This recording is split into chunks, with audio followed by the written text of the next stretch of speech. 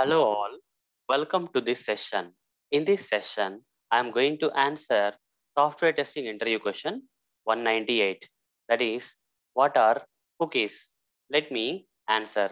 Cookies are small text files, guys. Okay, what are cookies? Cookies are small text files having some piece of information, and these text files are placed in our browsers by the web servers of the applications that we visit online. For example, if you have visited a website, say Amazon.com, in one of your browsers, say Chrome browser, then the web server of this Amazon.com will place a small text file in your browser, that is Chrome browser. Okay, and these small text files are known as cookies.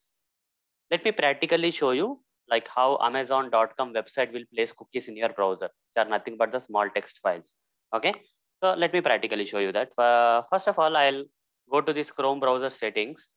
Okay, before browsing any application and all, I'll go to site settings, and here I'll go to privacy and security. Then I'll go to the site settings. Then from here, I'll go to cookies and site data. Okay, under the content, we have the cookies and site data. Click on that.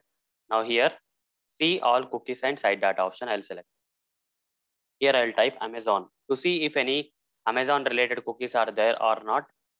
Okay, I'll just type Amazon here. You see, no cookies related to Amazon are there. Okay, no cookies related to Amazon are there. Now what I will do here is I will browse for Amazon. Okay, Amazon.in I will browse for. So once I browse for this Amazon.in, now again I click on this settings of the Chrome browser and then click on the privacy and security, then site settings, same steps, cookies and site data, and now see all cookies and site data. If you search for Amazon this time, Amazon, you see some cookies are there. Earlier, this Amazon related cookies were not there, right? This cookie has been placed in our browser by Amazon web server of the Amazon.com, Amazon.in, Amazon.in. Because I browsed Amazon, not Amazon.com, I browsed Amazon.in. If I browse Amazon.com, let me browse Amazon.com and see what cookies are being placed. Okay, so here I'll click on the three dots. I'll go to settings again, privacy and security, site settings, cookies and site data, see all cookies and site data, and here I'll search for Amazon. You see a lot of cookies are there, right? Amazon.com, cookies created by Amazon.com. This cookie is also by Amazon.com. This cookie is also by Amazon.com. This one is also by Amazon.com. Amazon.com. Okay, these are the cookies created by Amazon.com website, web server of the Amazon.com website. Fine. So what are these cookies? These cookies are nothing but the small text files. Why these cookies got created here? That may be the next question, right? Why these cookies got created here in your browser? Why they got dropped in your browser? For what purpose they got dropped in our browser? So let's understand the purpose, guys. Okay. With the help of cookies, a lot of things can be achieved by the web servers of the applications. Okay. The company people behind these applications will do a lot of things with the help of these cookies. Cookies track user browser activity. So after you open this Amazon.com, and if you search for a product or you navigate to different pages, right, all your activity is being tracked. Okay, Amazon company is tracking your activities, guys. Okay, so all your activities are being tracked by Amazon.com with the help of what? Cookies. With the help of cookies that are placed in your browsers, your activity in the application on the application is being tracked.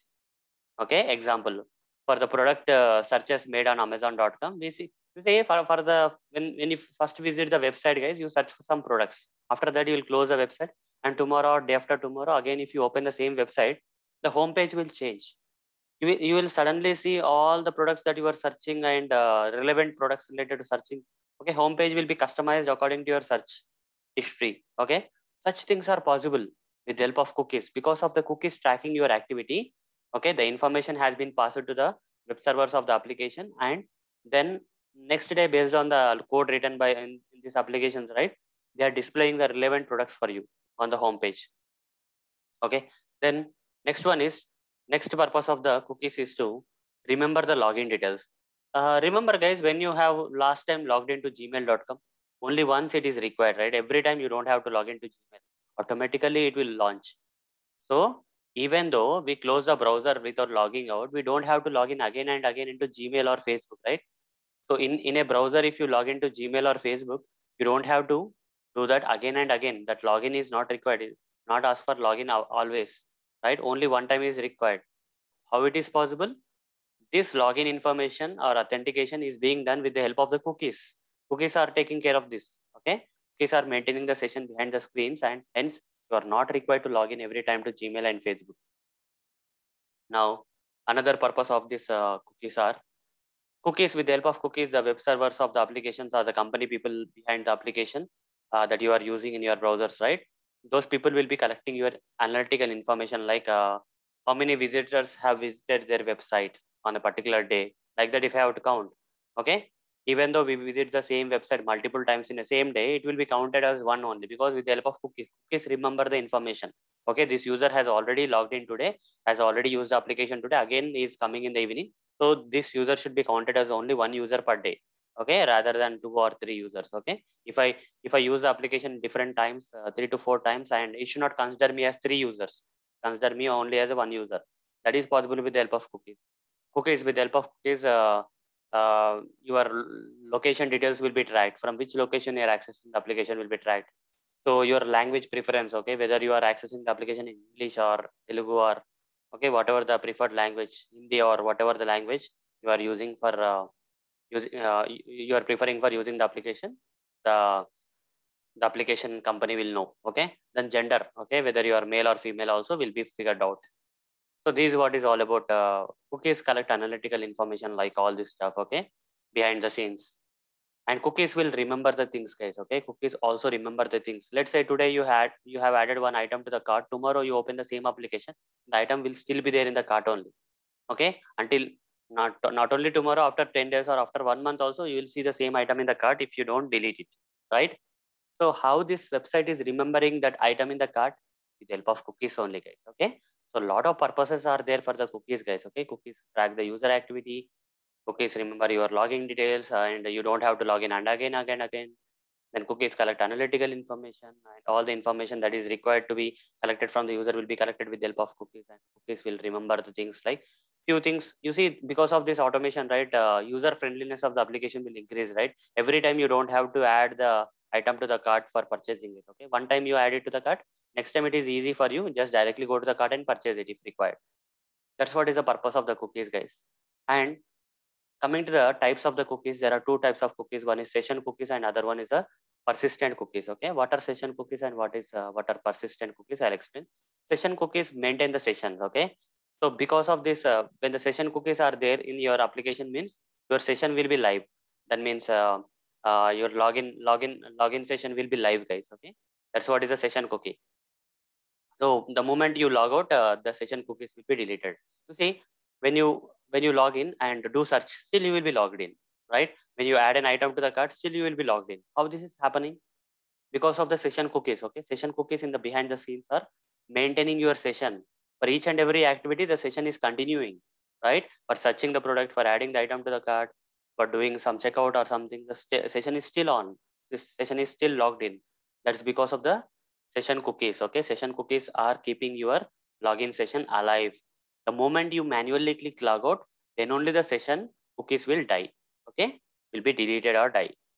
So that is what is session cookies are. Then coming to the persistent cookies, the other type of the cookies we have are the persistent cookies, guys. What are these persistent cookies? Persistent cookies will be deleted on expiry. Okay, so they have some time range, guys. Okay, so let's say this particular cookie will be tracking your website for next 1 year. Like that, some time will be there. After 1 year, when the time approaches, the cookie will die. Cookie will be automatically deleted. You don't have to log out to delete. Okay, these persistent cookies will not delete when you log out. The cookies will be deleted only when they have to get deleted. Okay, based on the time. If they have to stay for 3 months, they will be staying in your browser for 3 months for that particular application. Okay, and you see, these persistent cookies are useful in case of login. Once you log into Gmail, it's not asking you to log in every time, right? Okay, it's not asking you to log in every time because there's a persistent cookie behind the scenes which is taking care of the things. Okay, so until and unless this persistent cookie gets expired, then only the Gmail will ask you login. Okay, that will be a year or 2 years or 3 years, we don't know. Okay, So it can be used for tracking purposes. Okay, using with the help of persistent cookies, we can track all the information like visitors, location details. All this tracking can be done with the help of persistent cookies. So this is all about cookies, guys. Hope you got an idea like what exactly are the cookies. Okay, so these what are the cookies, guys. So that's all for this session. In the next session, I'm going to answer another software testing interview question for you. Till then, see you. Bye bye.